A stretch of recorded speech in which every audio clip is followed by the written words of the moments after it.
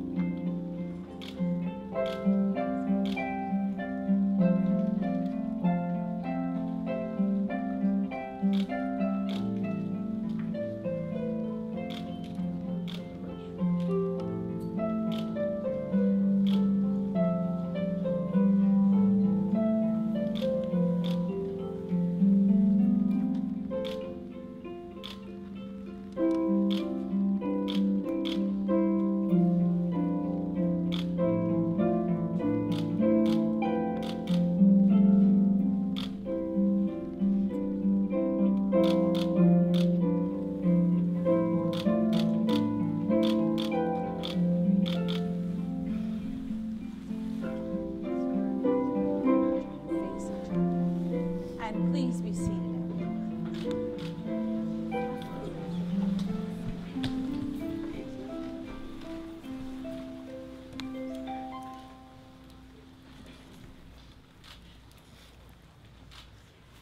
Family and friends, welcome. Thank you for joining us on this special fall day to share in the celebration of the marriage of Ashley and Joe. It's significant that you, their family and friends, are here today. They feel very blessed to share this special times in their lives with you for the ideals, the understanding, and the mutual respect which they bring to their marriage all have the roots in the love, the friendship, and the guidance that you have shared with them.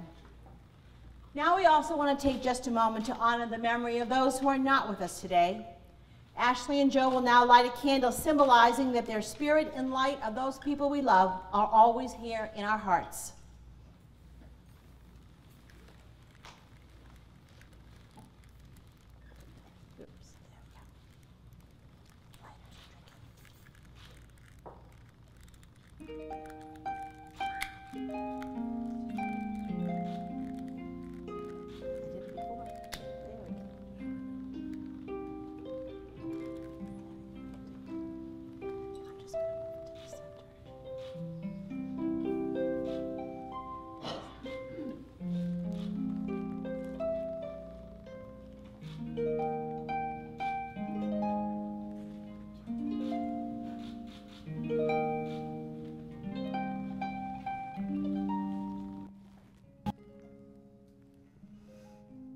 The marriage ceremony is a bold first step onto the path of committing your life together as husband and wife.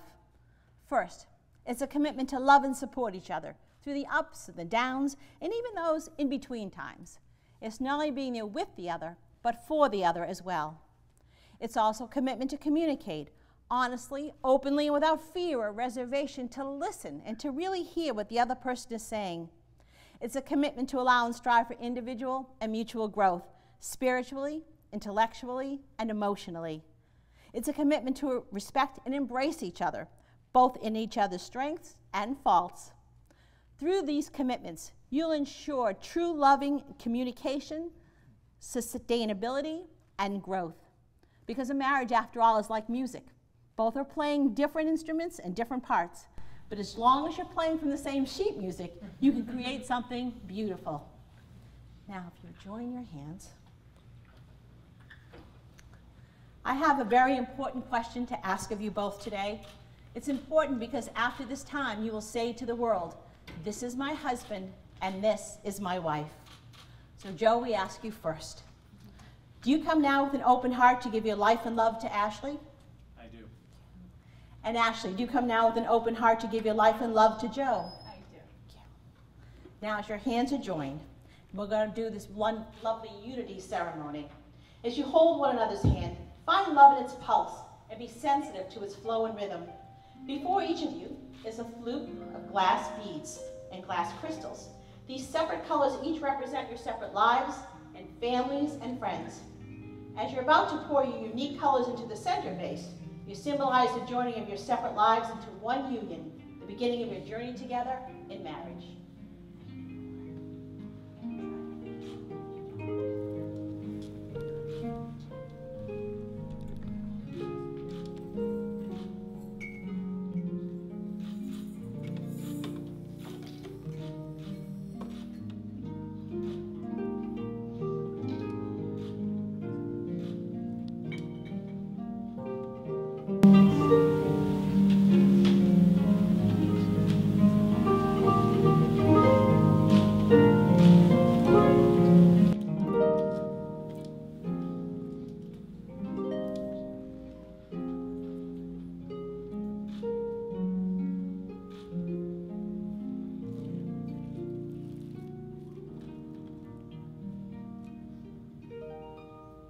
After this, a glass artisan will create a beautiful sculpture from these combined crystals, forming and forever joining them together. So as many of you know, Ashley and Joe are both accomplished musicians and teachers. Ashley being a vocalist and choral teacher, director, and Joe being a trumpet player and band director. They'd like to share the following quote with you. Love is like playing music. First you must learn to play by the rules. Then you must forget the rules and play from your heart. Ashley and Joe know that their love for music has been key, see what we did there? Okay. in fostering their relationship. But they would also like to share a very classic reading from the Corinthians. It is classic for the universal truth it speaks. Love is patient and kind. Love is not jealous or boastful. It's not arrogant or rude. Love does not insist on its own way. It's not irritable or resentful. It does not rejoice at wrong, but rejoices in the right. Love bears all things, believes all things, hopes all things, endures all things. Love never ends. It endures and continues to grow. New knowledge and understanding may correct things we once believed, and hope changes as the hope for things are realized and then new things are hoped for.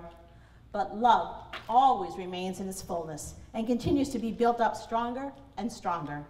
So faith, hope, love, abide these three, but the greatest of these is love.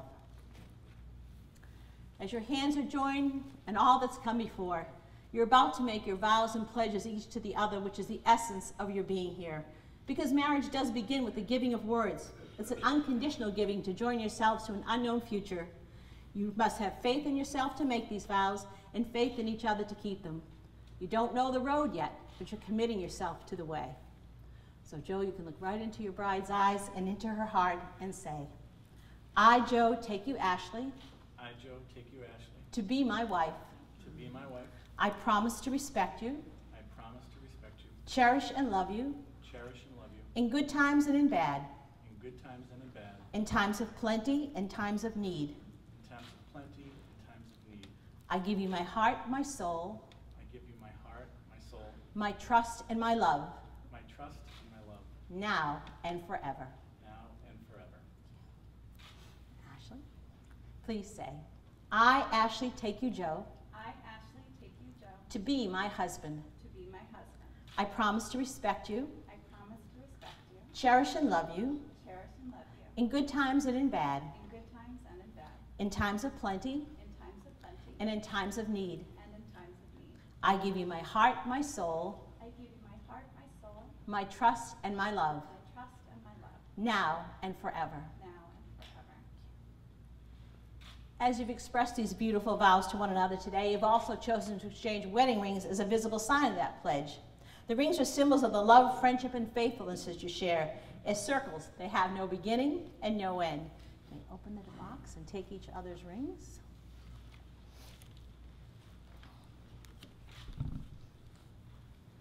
And Joe, as you place the ring on your bride's left hand, please say, with this ring, I marry you. I marry you. And join my life with yours. And join my life with yours. Place it on.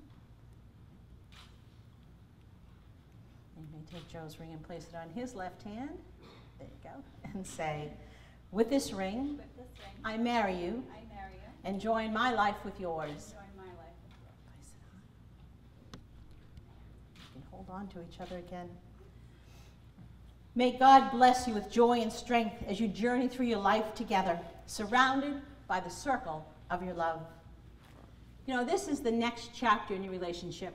Over this next chapter, everyone who's gathered has so many good wishes to go to you, but it's a long-established tradition the officiant get to go first on behalf of everyone here. So first, we wish for you a steadily deepening love, which grows in understanding and unselfishness. A measure of patience, especially as your lives continue to entwine. The ability to communicate, you may say from hurtful words or worse, grudges nurtured in silence. A sense of humor, that you may share laughter and good times with those that you love. A happy home where you find peace and strength and serenity. A sense of values, that you may care for people more than possessions and for honor more than honors. In a hectic world, finding the gift of time. Time to enjoy and renew and rediscover the love that brings you together this day and every day. You know, it's been said that the journey of 1,000 miles begins with just one step. Today is a beautifully choreographed first step. The rest of your journey, that's going to be filled with twists and turns and exciting possibilities. So continue to hold on to one another, keep holding that friendship very tightly to one another, and always be each other's very best friend.